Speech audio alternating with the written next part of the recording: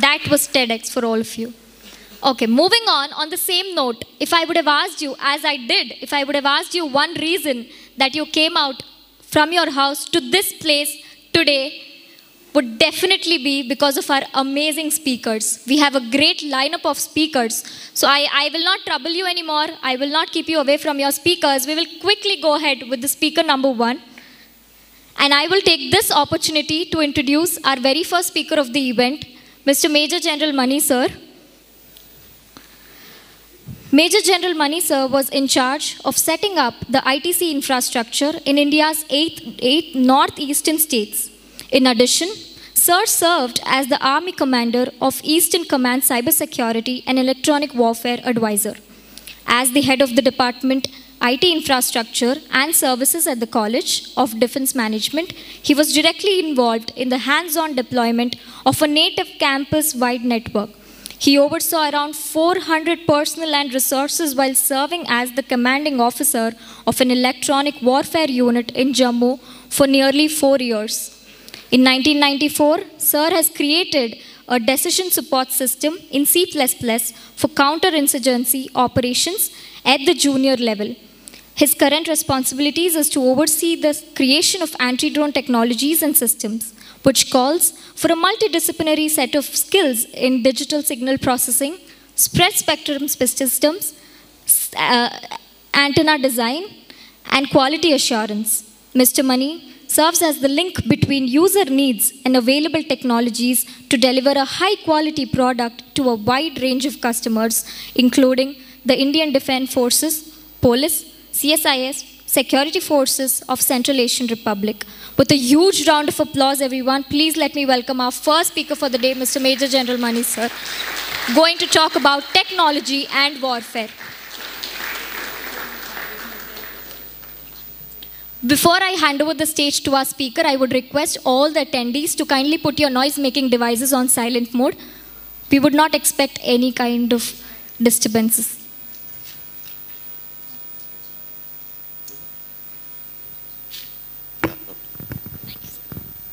Can I have the presentation?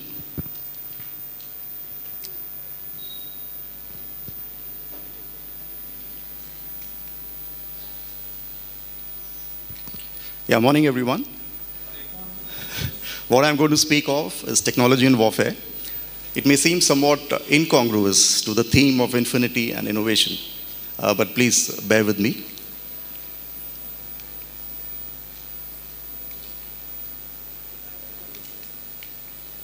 Then, yeah, okay. You see the evolution of warfare. It has been intimately connected with how technology has evolved. That's because technology impacts economic activities. You start with the industrial age. Before that, we had the agricultural age, where you had metals. It was a metal age, and we had implements made from metals, like plows. And we had animals who were domesticated for use. Some of them used for carting the farm produce. It was industrial. It was like an agricultural society, and it was part of the river valley civilization. So when the time came for war, what people did was the same metal which was used to make plows was also made into swords and spears. The same animals which were used for carting the farm produce were also actually used, and now they were used as chariots. And in India's case, also we had elephants who did the job for us.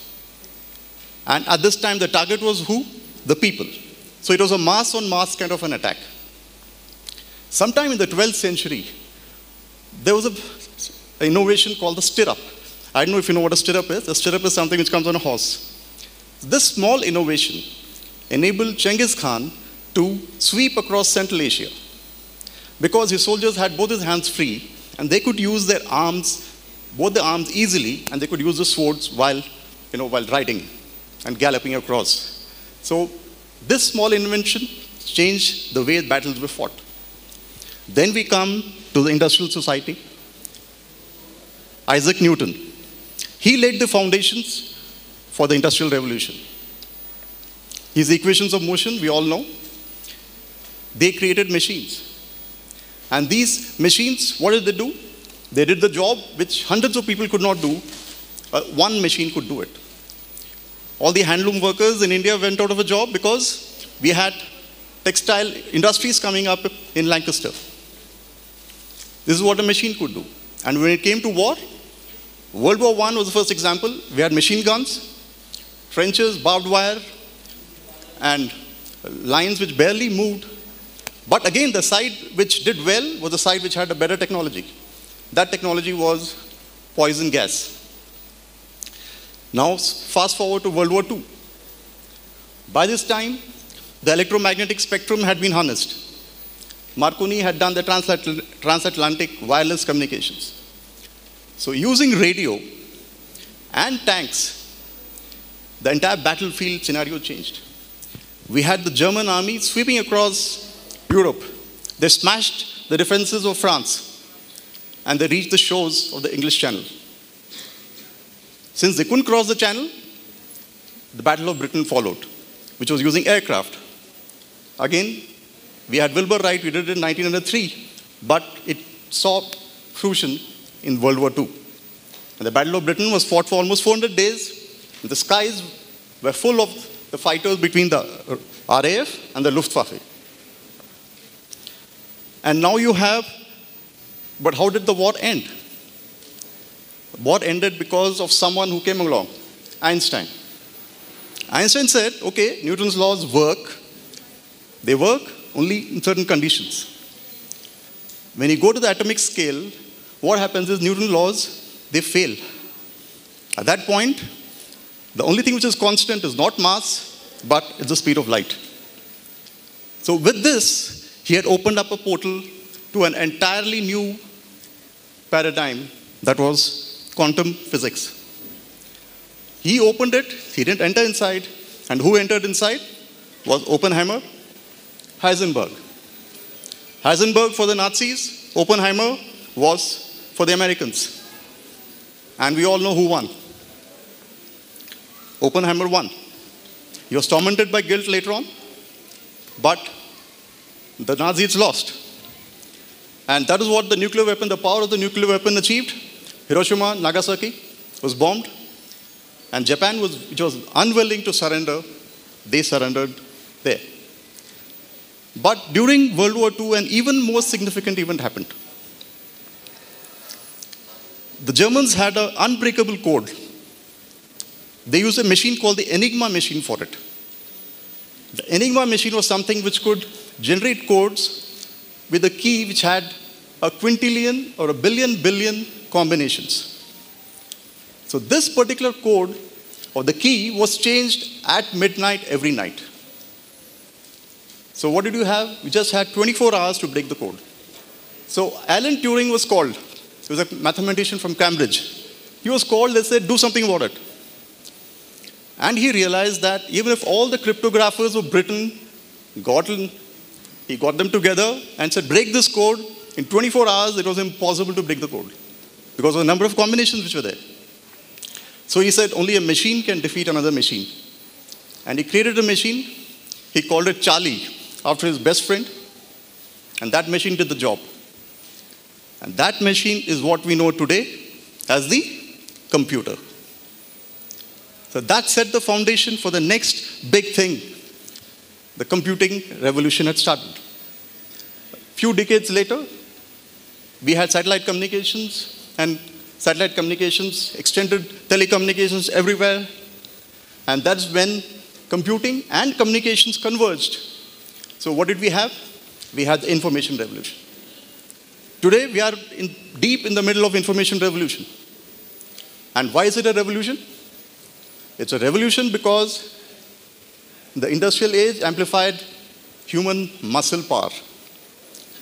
What 786 horses could do, one car can do. 786 bhp means that. 786 horses can do the same job. This is muscle power, amplifying your muscle. The information revolution because it amplified the human mind. Now, the mind was amplified. What all the cryptographers of Britain could not do, one single machine could do it. And this is what we are seeing today in the Russia-Ukraine war also. It is information revolution completely at play. We have unmanned sensors who are looking at the battlefield 24/7. They're picking up stuff.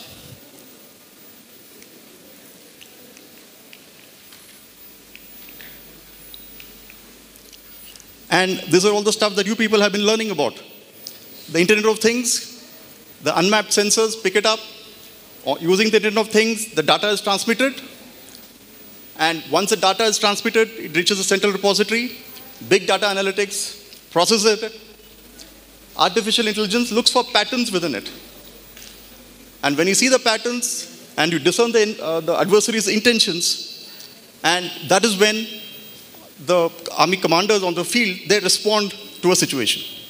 So all this is happening in the Russia-Ukraine war. Now the race is actually between artificial intelligence of both the sides. Who has got the better, faster artificial intelligence program? So all the studies that you people have been doing, it's all got a lot of value. Now we come to the real question.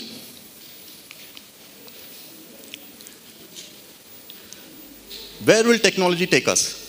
And this is part of the theme that we have been looking at. Where will it end? You know, nuclear weapons were supposed to end war. That's why Oppenheimer feared it so much. He never espoused the hydrogen bomb, although he created the fission bomb. The hydrogen bomb, he said, no, I'm not going to espouse it, because he was worried about the kind of casualties that will take place, the kind of people who will die. And he was tormented with guilt all his life. But it did not end war. Closer home, when we exploded our nuclear device in 1998, we said, okay, war is not an option anymore, so let us focus on economic development. Our friendly Western neighbor exploded another device a few days later, and he said, yeah, war is not an option, so let me do Kargil.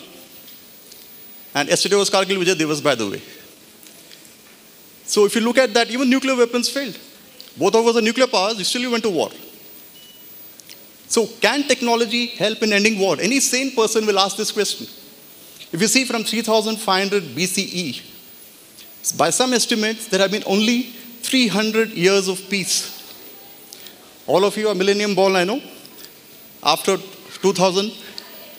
So there's not been a single day of peace in the 21st century.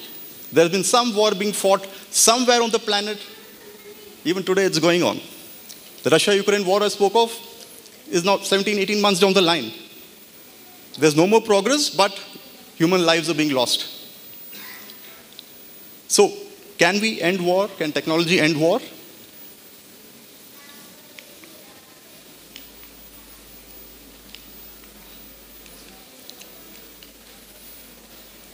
So, yeah.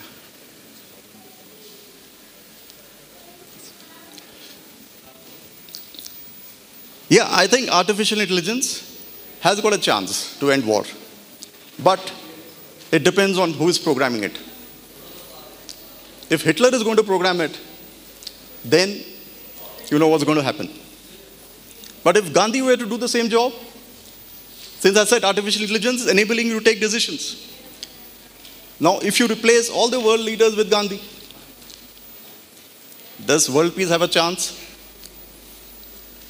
I think so. Because if Gandhi, what he said, there is enough on earth for man's need, but not for his greed.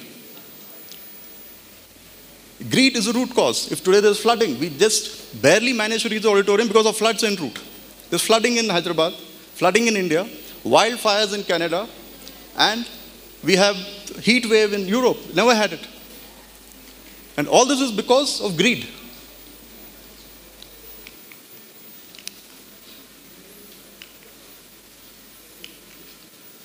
So if I look at it, artificial intelligence programs need equations. So this is an equation which, if I had to translate Gandhi's thought on peace, I would put it in this form of this equation. The ultimate human goal is happiness. And if you put it as an equation, the desires entertained, which are at the bottom line, below in the denominator, and we have desires attained, which is whatever you get, whatever you achieve. Presently, artificial intelligence of Amazon, Google, and Facebook, they all want you to buy stuff.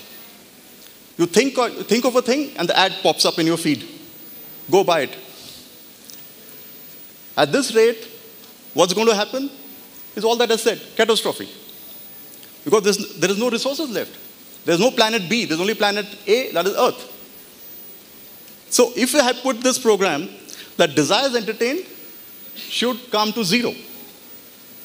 That's what Patanjali said. That's what Buddha said. If it tends to zero, as engineers, we all know, when the denominator tends to zero, what happens to the quotient? The quotient tends to infinity. So this is a blueprint available to us. Religions have promised this. They promise infinite bliss, but after death.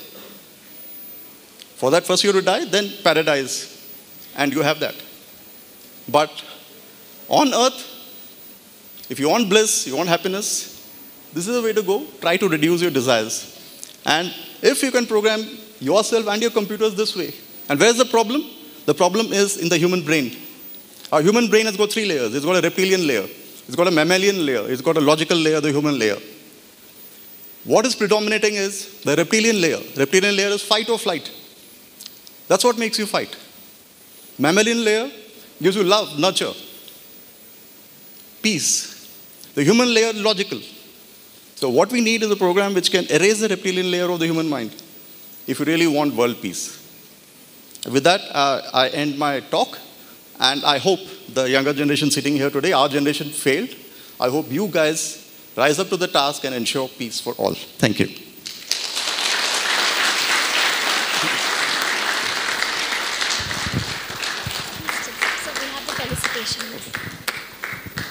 Thank you so much, sir. May I now request our principal, Rajesh sir, and Rohan sir to kindly felicitate our speaker.